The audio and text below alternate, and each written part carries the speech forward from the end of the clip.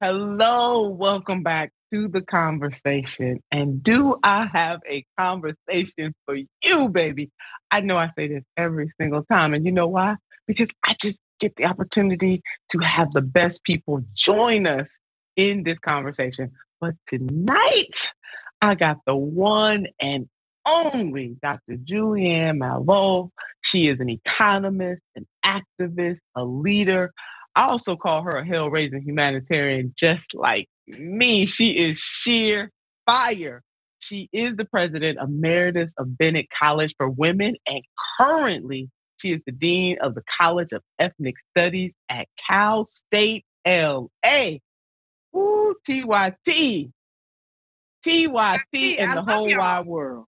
I get up in the Oh, morning and watch y'all, watch that fat boy talks back. And, y'all just do news in a way that makes me happy. that is good, Doc. We're so happy to hear that. And members help make TYT what it is. And we, as you know, we have to have independent media sources to really help give a different vantage point. And because of the viewers, they invest in TYT, and that is the reason why we can do what we do. So glad you watch on a regular basis. I'm sure that Jink and the rest of the crew will be I didn't honored to call the know. boy a fat boy, but he is. And he'll forgive me for it. But he is funny and he's very good. And and the little blonde woman who's with him, she good too. They crack me up in the morning. Anna and Jink, they are very good. They have great chemistry together. So, Doc, there's a lot going on in our country and also in the world right now, and that is an understatement. What, in your opinion, is some of the most critical challenges and opportunities of our time, of our moment? Well, I think the most important thing right now is to deal with the issue of voting rights. There are no rights without voting rights. And people do not give you voting rights. Voting rights are not like a present that someone hands to you, like, here's your gift, I'm going to give you voting rights. Voting rights should be inalienable. If you are a United States citizen, if you were born here, you have voting rights, or you should. So this nonsense, this mansion, this cinema, this McConnell, these people, it just makes me get up and scream. Um, what hits me, my senator sister, is that without voting rights, we could go back to states' rights. And we know what states' rights were for Black people in particular, but for working people, for other people. And so I think that if we have to take it to the streets, if we have to, these Proud Boys and peoples, don't get me started. I'm praying, Lord, I'm here with my sister. I don't want to be a jackass. But what I want to say is that we must make these rights inalienable, and we must fight for them like we fight for anything else, and even more so. I love the Latasha Brown, Melanie Campbell, Yes. those sisters who are there saying do it. But I don't understand how there is not more passion. And I'm so angry with President Biden for taking a year to open his mouth. A year. If he really had our back, like he said, he would have done that stuff. Excuse me, he would have done that stuff as soon as he put his little narrow melanin in deficient hind parts into the Oval Office. He would have started with that. He started with Build Back Better. How can you build anything back better if you don't have any voting rights? Very true, Doc. I mean, you and Dr. Cornell West pretty much feel the same way on that. Dr. West has been out there That's really. and we go back, we go back. So, I'm so old, but I love it. God is good. I'm so old. Well, I mean, you're seasoned. If all of us live long I'm enough, gonna we're take gonna old. be. I'm gonna take old because you know what? You're I gonna take. talk so Okay. much stuff. I done so much stuff. It's a wonder some crazy white person ain't shot me. But if they did, I'd shoot them back. No, Doc. No, we're not gonna put that energy out there. We must protect Dr. Julianne Malveaux. So, Doc, you know, so the crit. So tonight, they may be still going. I peered in on them. They having this debate about Yes. changing the rules on the filibuster, which it is a rule. It's not in the Constitution. These people are blowing my mind. right now playing these games. They don't even want to deal with the going back to the original rule of the filibuster, which is you had to stand up there for hours and Yes. talk that talk. Now all they got to do is say, I filibuster. They don't have to do anything. But your point about voting should be inalienable. Senator Romney, I got a chance to listen to some of what he had to say on the floor, and he's claiming that what Democrats are leveling is exaggerated, notwithstanding the hundreds of bills that have percolated state legislatures, to your point about states' rights, over this session, over 550 of them. Several of them have been made law, but just the fact that they are taking so many attempts, and all of these voting bills are not to expand and protect the franchise. It is absolutely to suppress it and compress it. But Senator Romney, back to him, is basically saying that this is much to do about nothing. And why should the Senate have to change its rules? Because people have the right to vote. It is not under threat. And you say what to the Senator Romneys of the world? Senator Romney needs to get a grip. The fact is that he knows, there are people in the United States Senate who know better. They know they're wrong, but they don't mind being wrong. That's the problem. I mean, when you look at a Romney knows better. He is a relatively liberal, if you could use those words in the same sentence, Republican. He knows better. He knows he was a governor of Massachusetts. He is someone who understands the Constitution, but many of them do. They understand it. They just don't give a you know what about it, because somehow they have been mesmerized by the orange orangutan. So mesmerized that they really feel like we will put a firewall between people's rights and the Senate.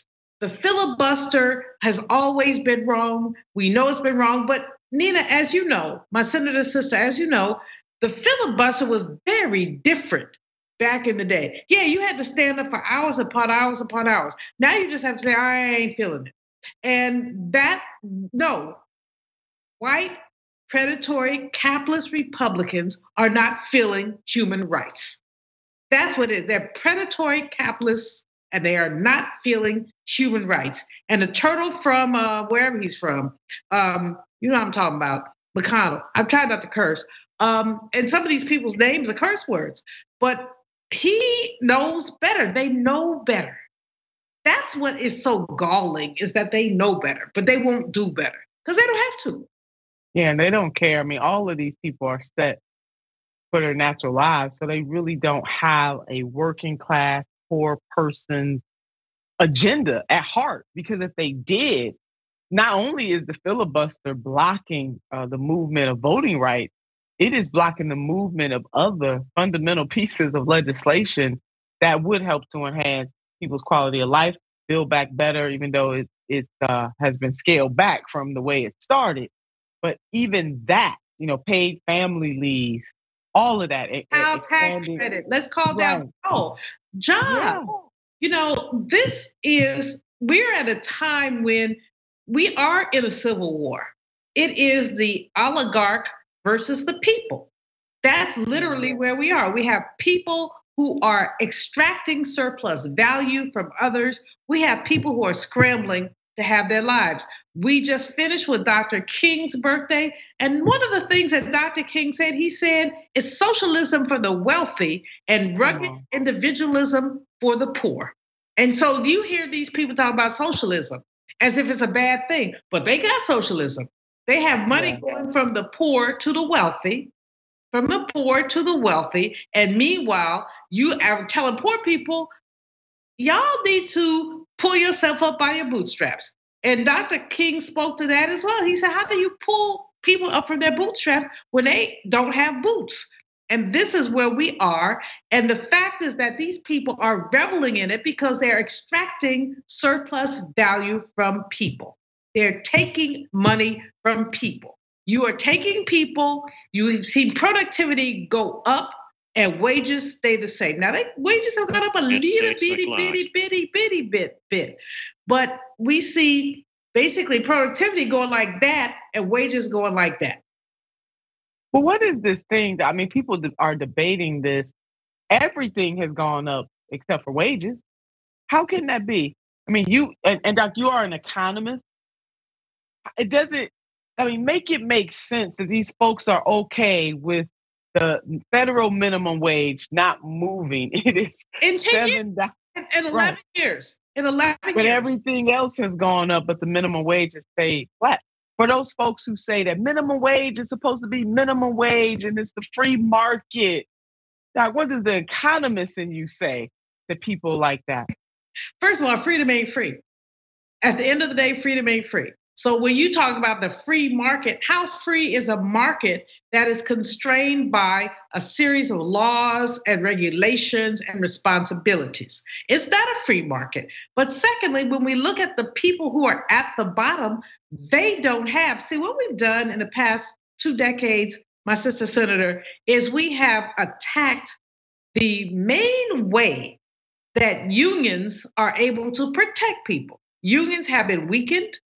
So if a black man is in a union, he makes about a third more than a black man who's not in a union doing the same job. If a black woman is in a union, she makes about 25% more than a sister who is doing the same job not in a union.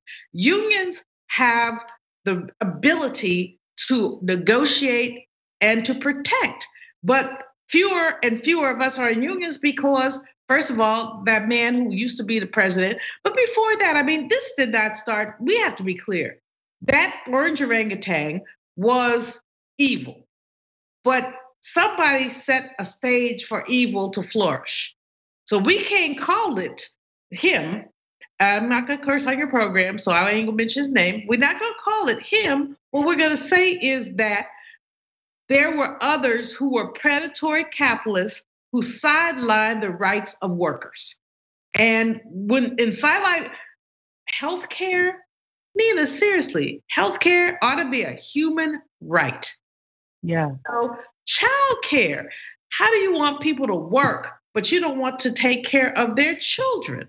And we could go down the list of all the things that have been stripped away from the social contract. And in stripping those things away, we've left workers very vulnerable. And so, over the course of a couple of decades, people as workers, as individual workers, are weaker and weaker and weaker.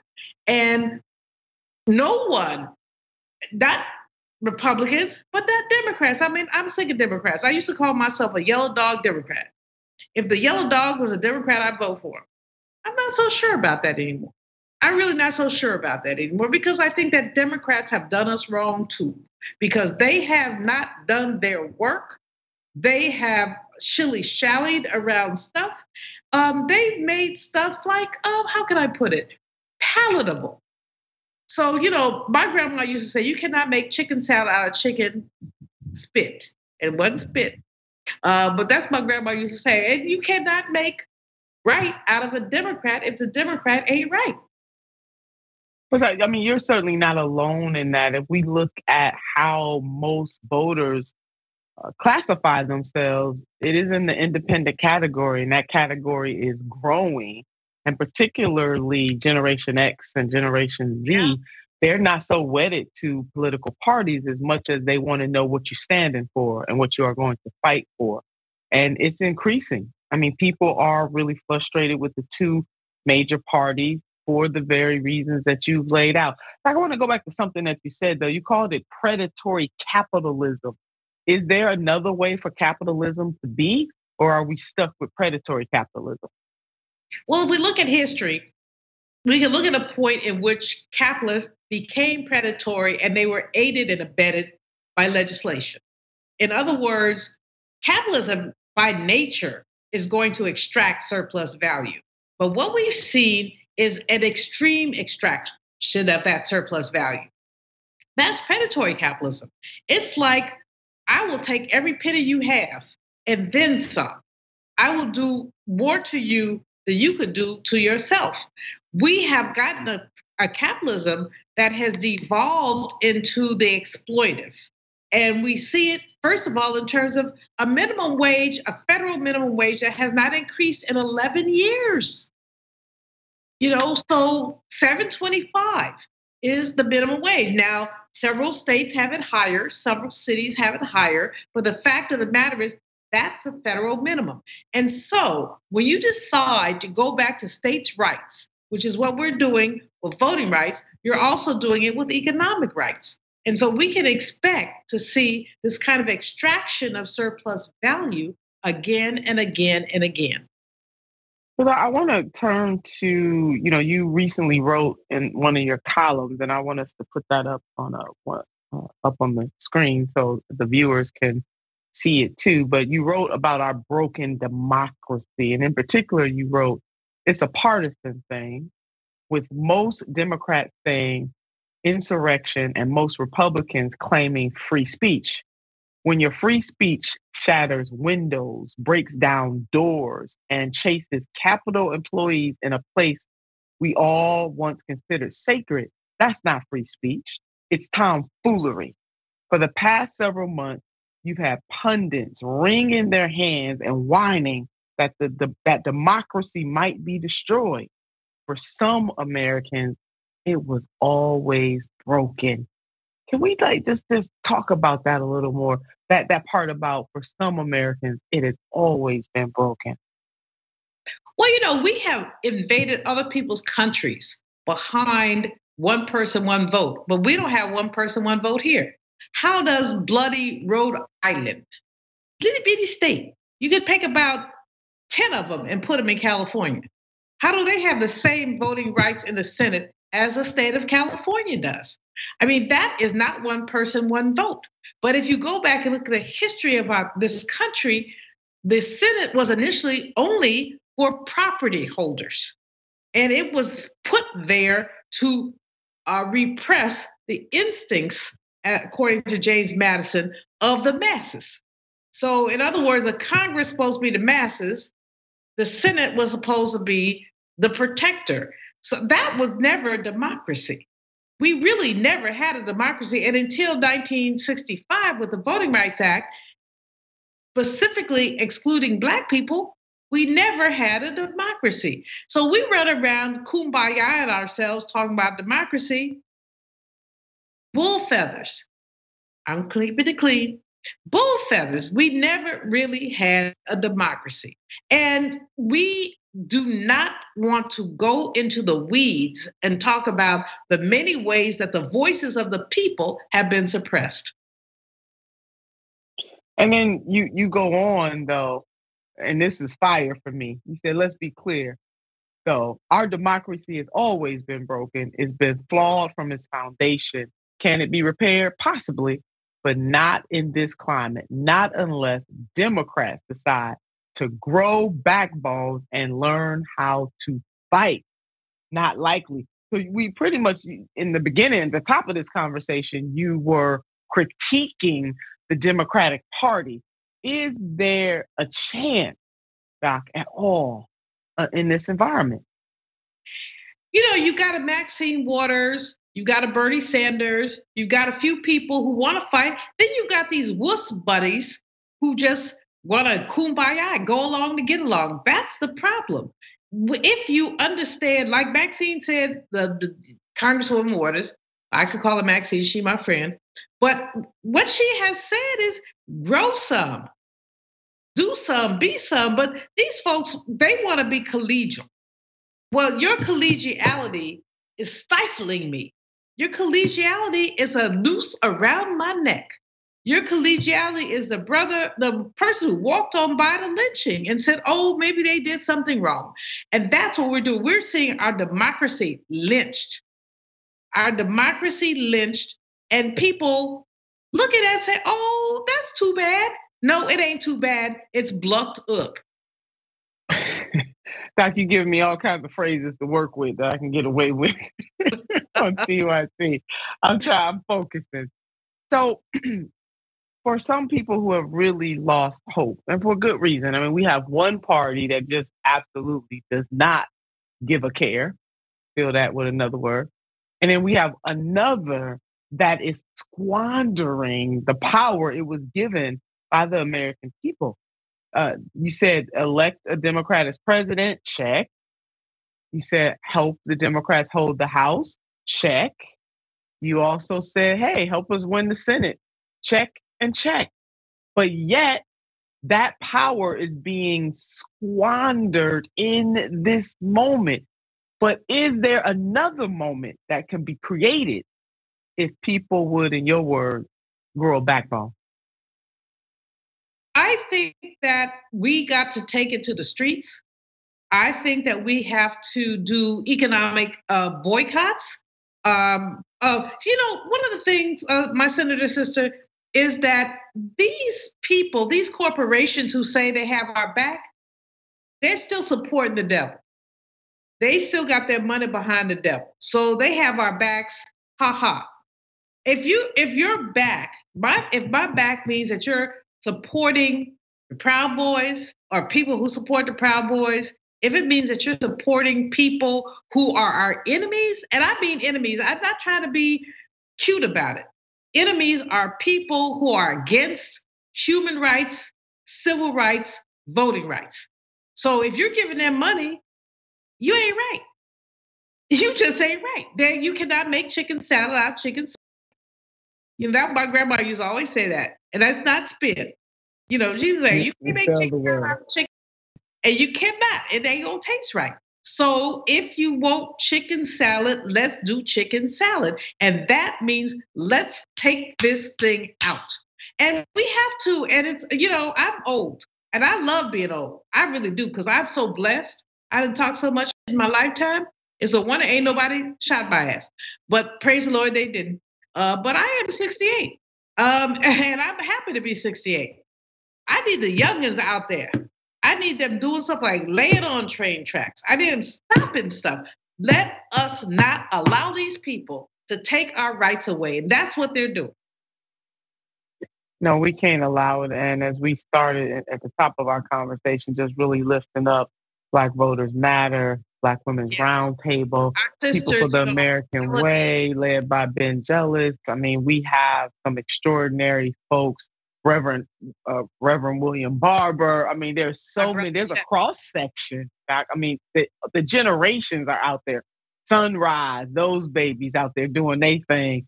You got people on hunger strikes, like our dear brother Madison. Yeah, Joe is out there hunger strike. You got some of the younger generation. They're on a hunger strike too, trying to compel these folks in elected office. But it's more than that. We got to lay down in front of their houses. Well, when I look at Dr. King, when I look at our history, I look at people who they weren't scared. They weren't scared. They did not care. They stood in front of racists who had guns, and they weren't playing with them. They're like, okay, shoot me.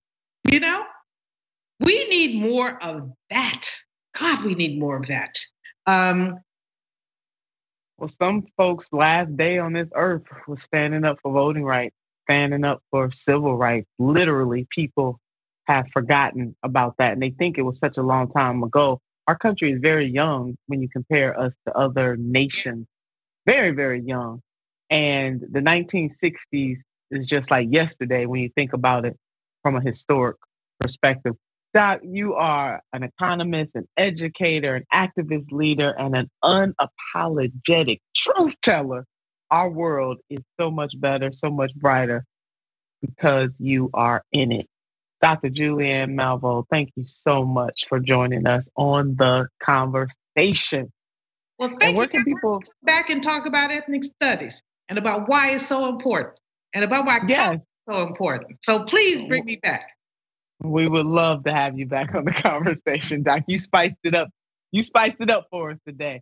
For everybody, thank you so much for joining us. Please, whatever you do, keep the faith, but most importantly, keep the fight. And keep hope alive. Yeah, that too.